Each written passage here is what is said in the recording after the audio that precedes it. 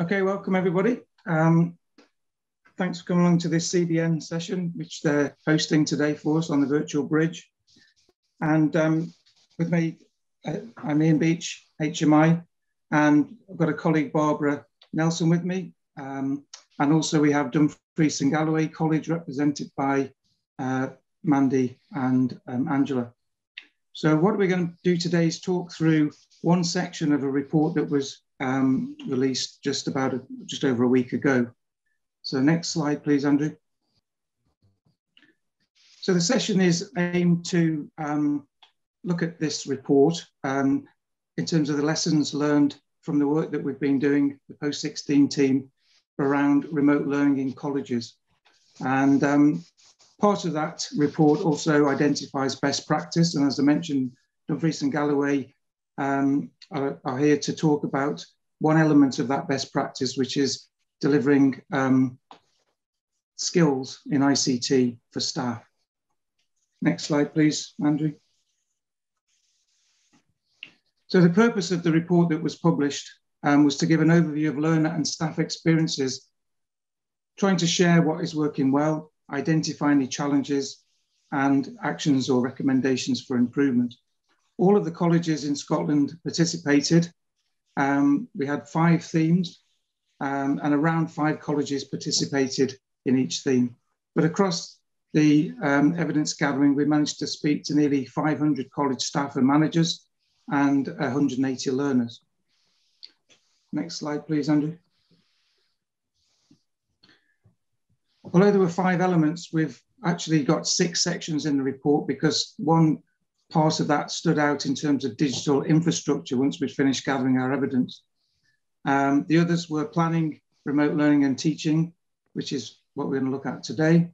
Engagement of learners in remote learning, monitoring and assessing learner progress, the assurance of quality in remote learning, and the well-being of learners and staff. And each of these sections is being presented on the virtual bridge by my colleagues who were lead writers for each of the sections. And I was lead writer for learning and teaching, and Barbara supported that. So these are our findings in maybe a little bit more detail than in the report. And also, as Andrew said, there's opportunities at the end to maybe have a chat or questions about some of the more of the detail. Okay, next slide. Thank you, Andrew.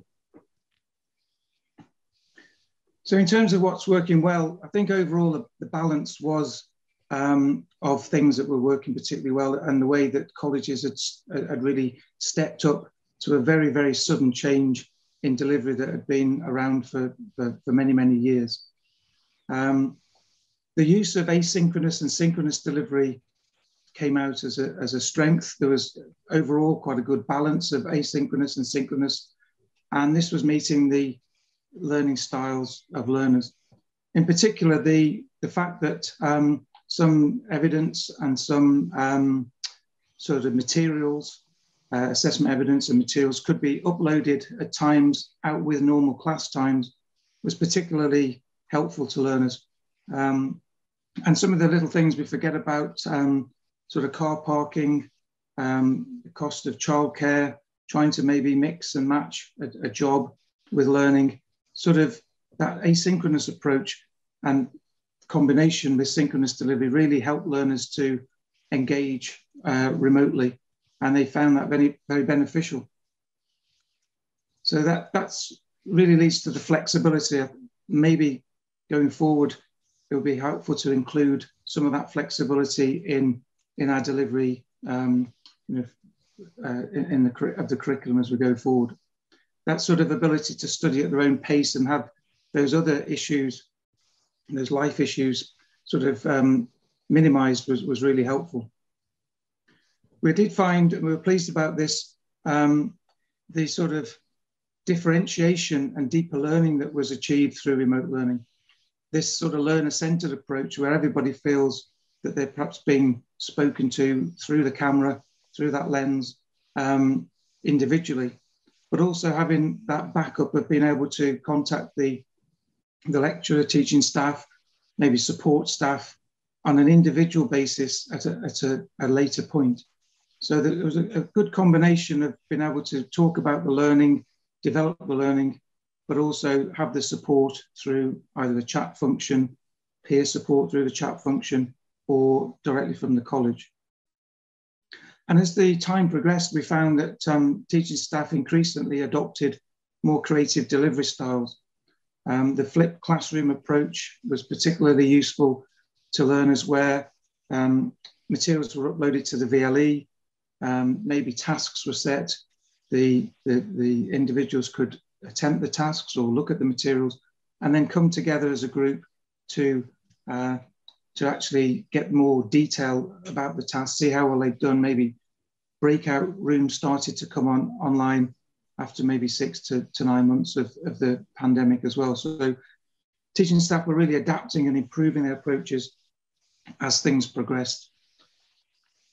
And the feedback to learners also on their assessment and their progress improved as we went through the sort of pandemic timing, with video feedback coming on stream, group feedback, individual feedback, written feedback, uploading that material, again, for learners to access when they wish to. Next slide, please, Andrew. What was particularly apparent was the way that learners could recognise the range of skills that they were developing. I don't think that was something that came out initially, but this is something that both the learners and colleges picked up on as time went on, that although learners felt a little bit shortchanged initially by not having that real life experience, the ability to mix with their peers on campus, what they did realise they were developing was these other subject, in addition to their subject related skills, was things like how to use digital technology remotely, maybe have or undertake interviews or questions remotely, and the digital skills that they were developing, which I think we found, you'll see in the next section, were a little bit surprising to find that some of these skills younger learners didn't actually have. So that development of these other skills, in addition to their core and employability skills and all these other things, are really helping learners as they go forward, as they now may have to either deliver themselves, deliver sort of presentations themselves online, or undertake an interview online, or join in with meetings online. We also found a good use of virtual events. So as we all know, getting maybe guest speakers to colleges, traveling, maybe overnight stays, was particularly difficult, and you may only get through 1 or 2 classes in a day with a guest speaker, whereas guest speakers could beam in from their own location and get to quite a good number of learners over a 1 or 2 hour period. So the virtual events, virtual tourist attractions, and the ideas that colleges came up with to sort of expand how they would use the periphery of learning and teaching in terms of enhancing that experience. In terms of staffing, there was a lot of effort went into identifying what sort of ICT support staff was needed, but also in terms of teaching staff. So helping teaching staff create online resources, using the new technologies, getting to grips with them, and then moving that across into their pedagogy. And the CLPL training, which we'll hear about from Dumfries and Galloway later, we found significantly increased staff confidence in the learning and teaching and assessment strategies that are needed for online learning. And that sort of filtered through to the wellbeing side of our evidence gathering, where we found that where training had been delivered successfully, that increase in confidence helped with the wellbeing and reduce the anxiety of staff. Next slide, please, Andrew. In terms of what were the main challenges, I'm sure people will recognise these, particularly around practical tasks, obviously SVQs, apprenticeships. These were very, very difficult to achieve. And where technical equipment or space for movement, such as sport and dramas, were required, extremely difficult. We did hear some interesting get-arounds for this. I heard about one lecturer who was a gas installer and he was taking his own boiler apart at home to demonstrate to learners and then putting it back together. Another where I think it was jewellery making. The college was sending out the materials for the learners to sort of undertake at home and then video what they'd achieved. I'm sure there's many more, but those are a couple of good examples where colleges started to begin to get around some of the technological issues. I mentioned before about the underestimation of digital capabilities. It appears that younger learners, you know, we may have guessed this perhaps, but aren't that familiar still with VLEs, with maybe uploading documents to emails. They're quite familiar with the chat facilities, which is similar to sort of WhatsApp and other social media sites. So colleges are now looking to bridging courses, maybe a very short bridging course to make sure coming into the new session that there is this capability, but also maybe trying to catch this at induction. So if they haven't got a bridging course, really focusing on induction to make sure the capabilities of staff are there, of learners are there, but also thinking at the other end of the spectrum with the more mature learners, they had different sets of needs. So across the piece, really, that underestimation was quickly overcome, and I think colleges are now working on getting around those issues.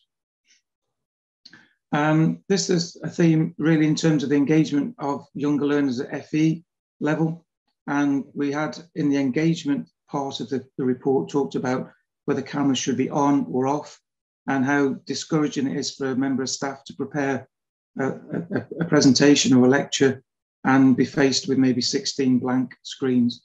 So that's something colleges are looking at, I think, going into the new session, maybe in terms of protocols for whether or not your camera should be on and off.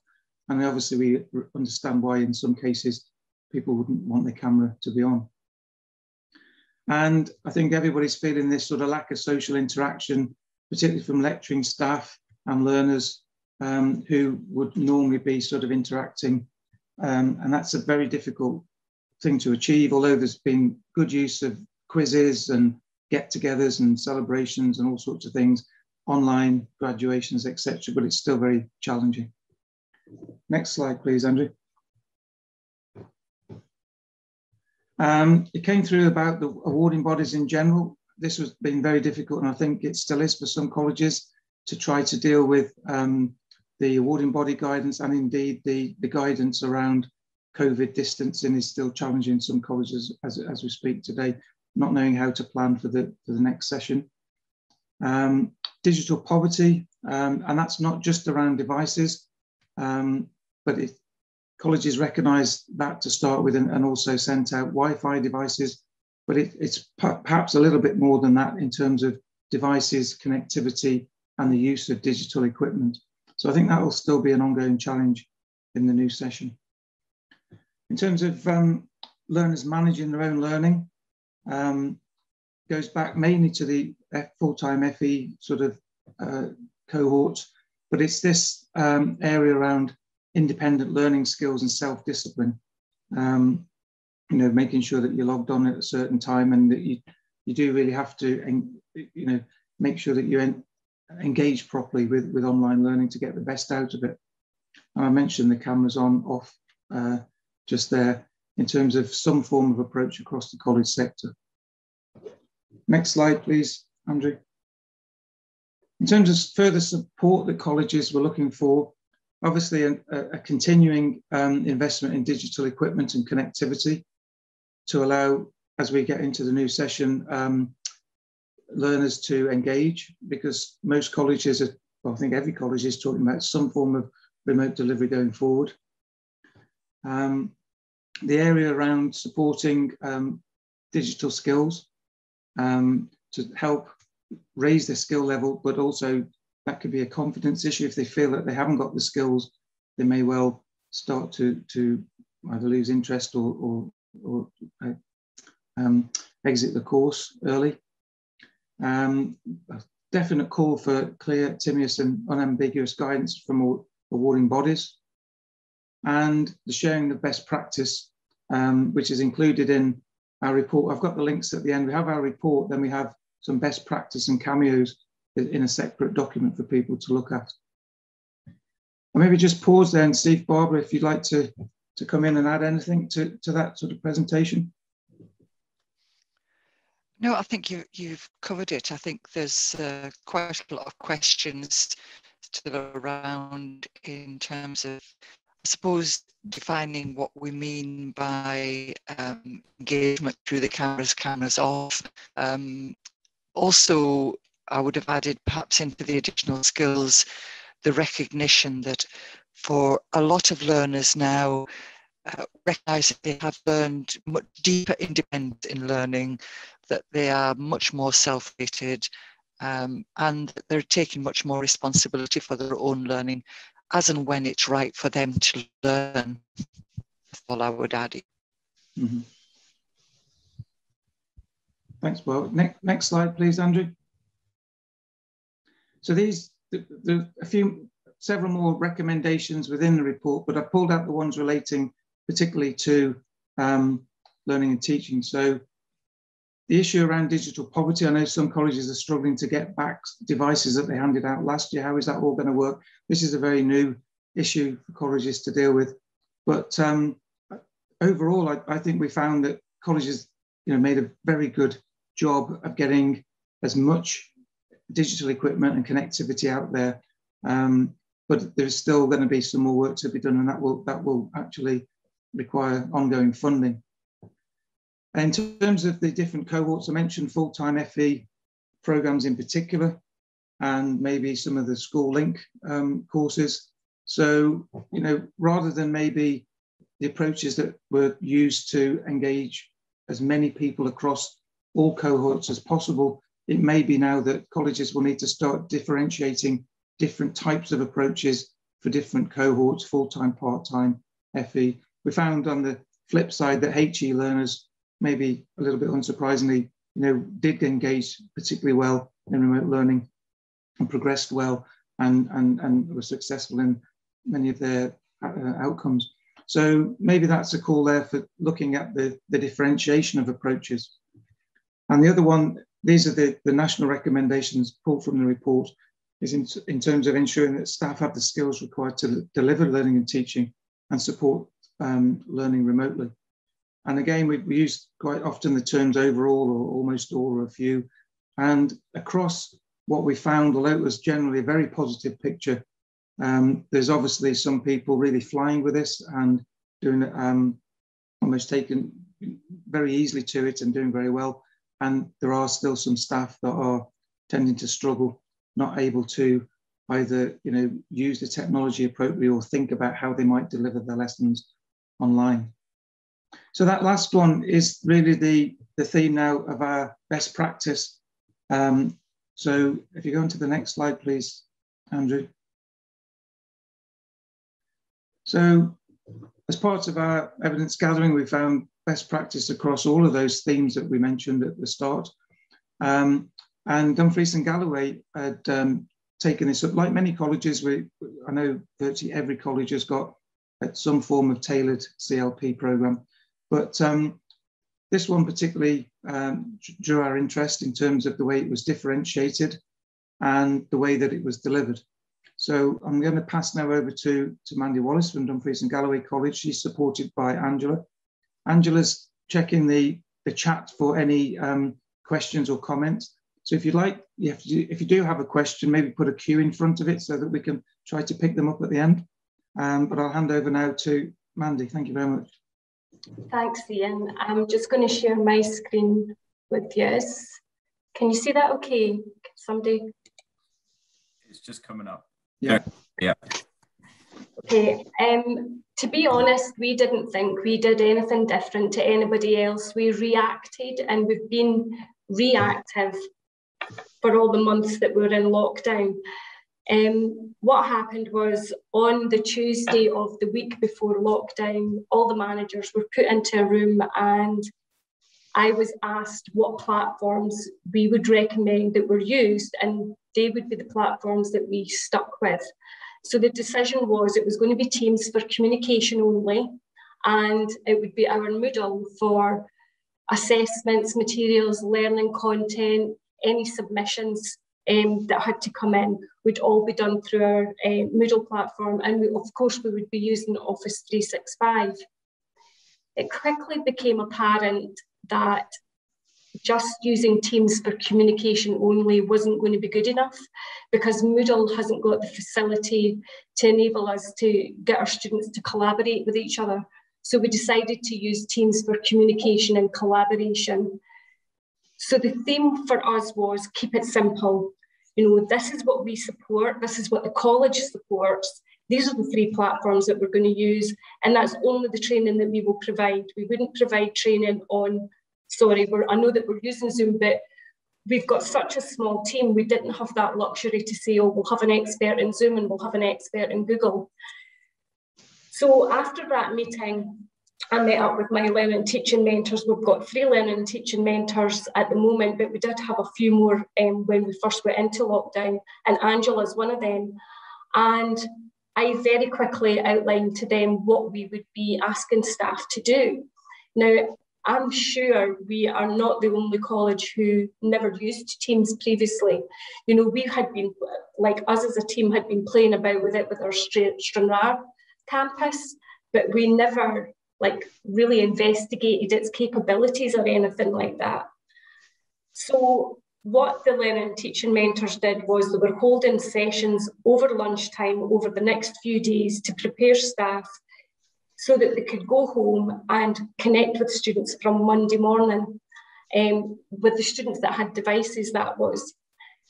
So they worked through their lunchtime, they worked through the workrooms, they just wandered the workrooms and asked anybody if they needed any help.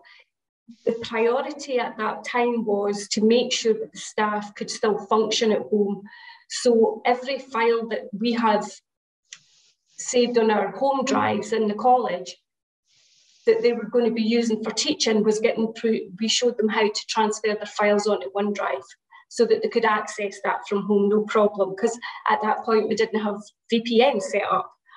And then after that, once everybody knew how to transfer their files, we created videos and things for anybody who missed the learning teaching mentor input. And then we moved on to Teams. And when I say Teams, it was very basic Teams. This is how you turn it on. This is how you get your students in there and invite your students in there. And that was how we went for, I would say, the first 3 to 4 weeks of lockdown. So we finished on the Friday, the same as everybody else. And if I say we never, sorry, I forgot to move my slide along. We never missed the beat. We finished on the Friday and we were connecting with students on the Monday. And if we couldn't get our students on, then the learning and teaching mentors contacted each individual student to talk them through the whole process. So they weren't just doing CPD with staff, they were doing one-to-one sessions to make sure that the staff were connecting with their students and inviting as many students in as they possibly could. They were also working with students as well to get them on. So they were trying to reduce the risk because everybody at that stage was scared. We didn't know what was in front of us. So the basic training for the teams was very, very basic to start off with. But once confidence started to grow, then that's when the learning teaching mentors devised beginners, intermediate and advanced training. And that training, and Angela, you can come in at any time, but that training run right through to the summer. And then we had the summer break. And then we repeated that training twice in the month of August before classes started again, so that staff were more and more confident with their ability to use Teams. And then following the Teams training, we started to get requests for Moodle training, very basic again, starting at the very basic. And as staff's confidence started to grow, then they started to ask for more further training and what's the capabilities of Moodle. If I say that we've had I would say that we have came 7 years in the space of a year with training for digital skills. I'm the e-learning development manager at the college, and to get staff to attend CPD events, to try and bring up digital skills or any kind of pedagogy training, it was really, really difficult to get a good attendance. But we've had such good attendance at all of our sessions, and the feedback has been amazing for the team. And so the feedback was so great, word of mouth had spread, and we delivered the beginners, intermediate and advanced training to the NHS as well, to help them with their delivery for some of their units that they deliver in-house.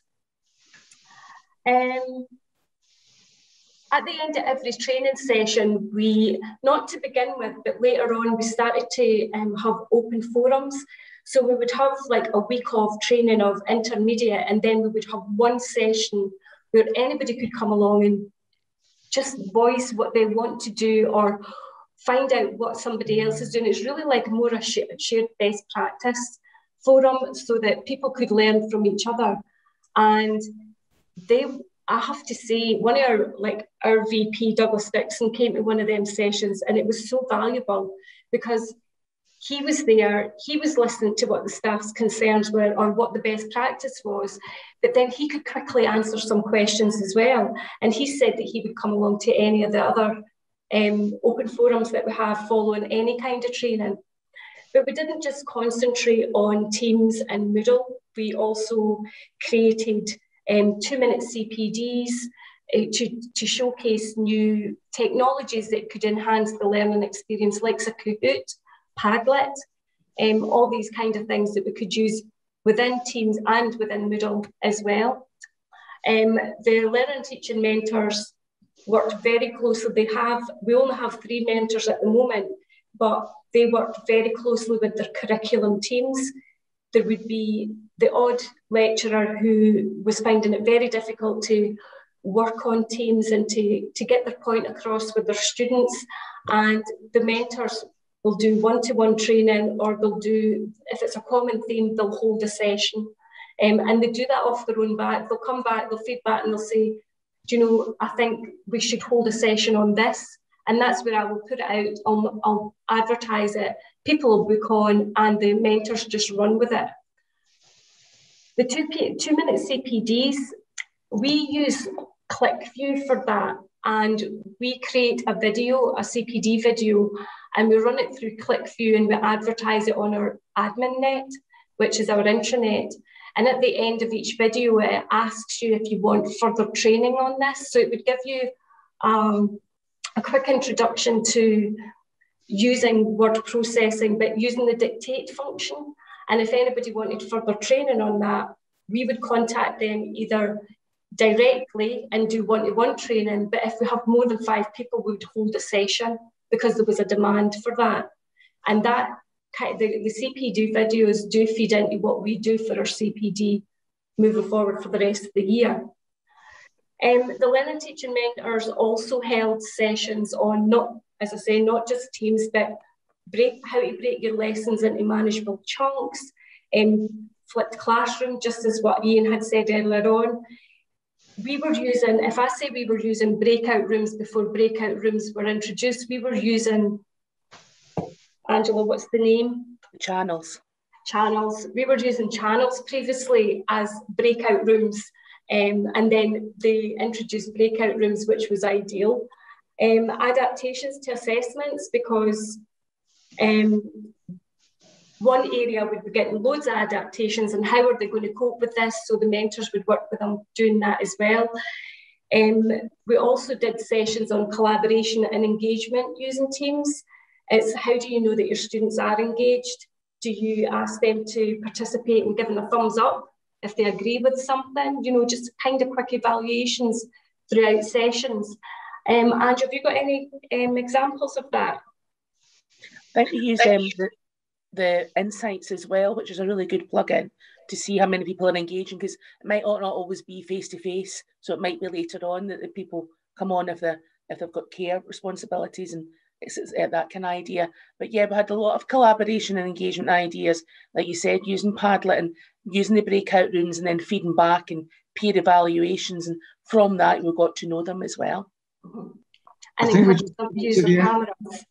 So I just think we're coming to the end of the recorded session, Mandy. So if you just want to wrap that little bit up. Yeah, we had a showcase sharing best practice, and it was staff who were using technology that they've never used before. So we encouraged them to showcase that at the end of the year conference. moving forward, our CPD will be done virtually because we've had the best attendance ever. And at the beginning, you could understand it was because of the lockdown, but that attendance has still continued on. They're really interested in what we've got to show them. And that's it. Thank you very much. And I know that we're going to be asking if anybody's got any questions. Thanks, Mandy. Sorry to sort of rush that last bit, but okay.